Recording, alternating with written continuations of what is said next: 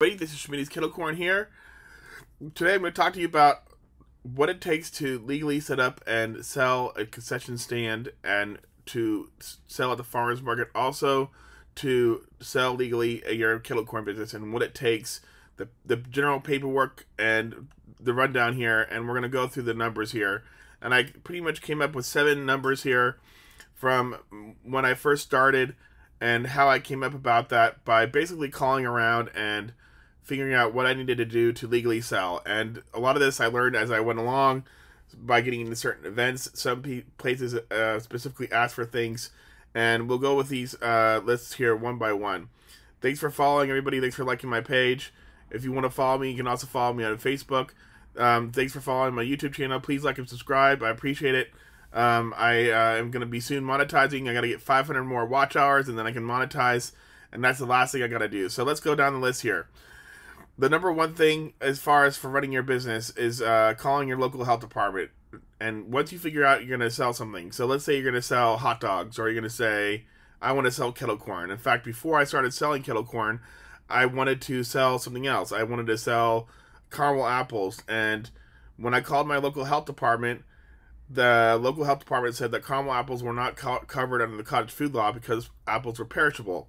So that's when I decided to go back to kettle corn. Kettle corn is covered under the cottage food law.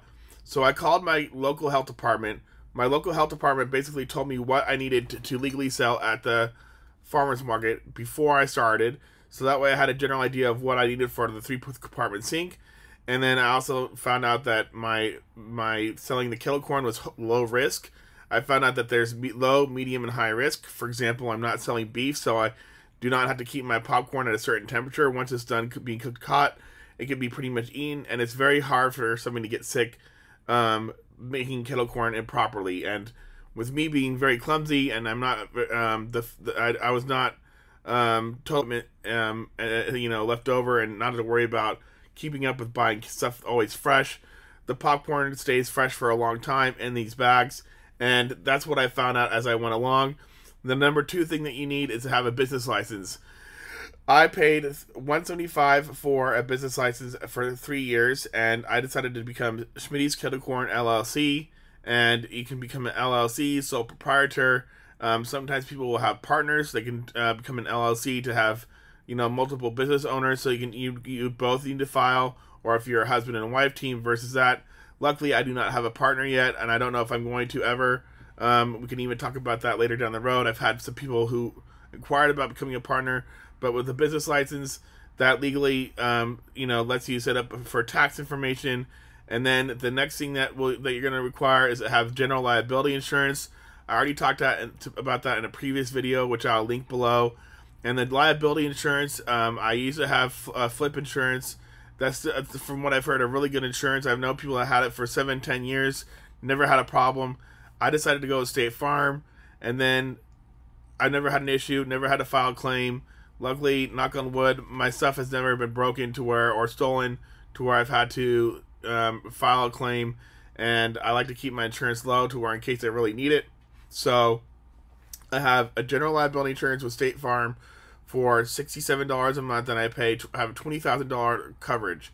Number 4 is registering with the IRS. Now that's going to give you your EIN number.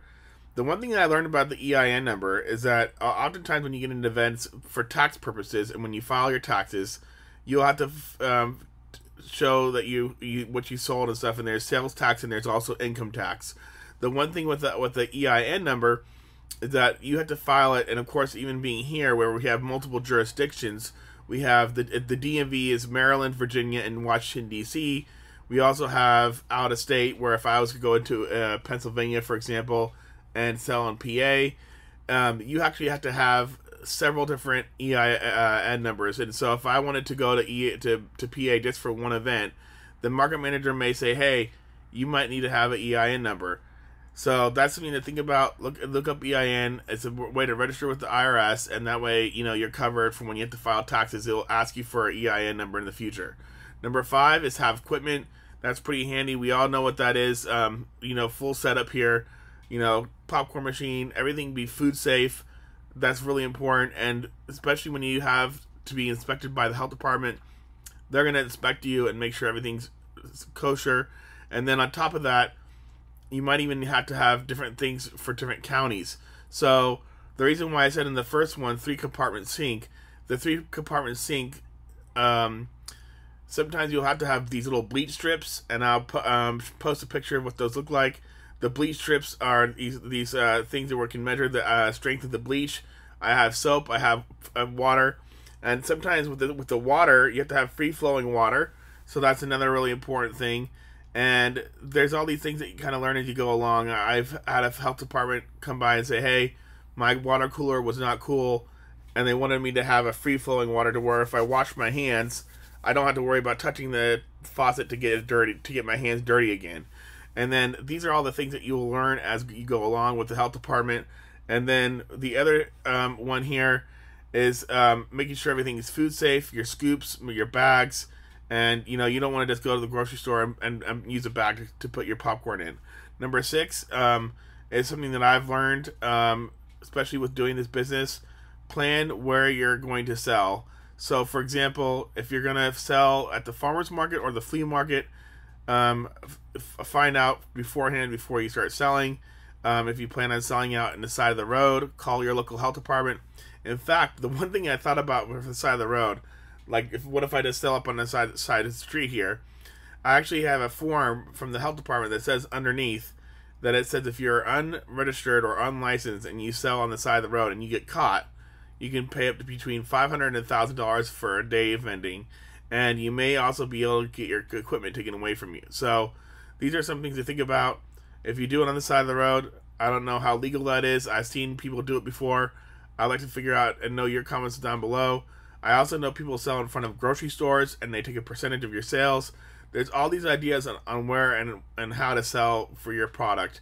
And like, for example, I see hot dog carts in front of grocery stores. Even at the dollar store, it doesn't hurt. At the end of the day, the worst you can do is say no. And then number 7, the last thing I wanted to talk to you about is find out your local competition and then stand out and make yourself different from what they do. So I have about 3 or 4 competitors here. Some I have seen and known in the area. There's one here that does a lot of Ethiopian flavors. There's some here that only do events. There are some that are retired. I have brick and mortar stores here that are very expensive and more expensive than I am, and they are not necessarily fresh on site for the same day. And Baltimore is a very large area, and if you have a very large area, you don't have to worry about it. You don't have to really worry about competition. Then go for it. But sometimes you may have to have competition. Sometimes that may hurt your sales. Sometimes there are people out there in locations where you can't vend. So when I call and ask for an event, I have gotten 4 or 5 event requests this year already for some new events. I ask them, number 1, is there a kettle corn person? Number 2, is there a popcorn person? I've gone to events where the market manager has said there's no kettle corn person, but then I go inside and there's a popcorn person. Well, that's pretty much the same thing, but according to the market manager, he said it's not. So that's when I backed out of the event, and I make sure that I'm the only kettle corn person or popcorn person at the event. And then if it's profitable for me, I say, hey, I want to come back. If not, then I don't come back. So these are some of the things that I wanted to talk to you guys about. Your first year running the kettle corn business, and this is something that have really helped me. And if this is helping you, thanks you guys for liking.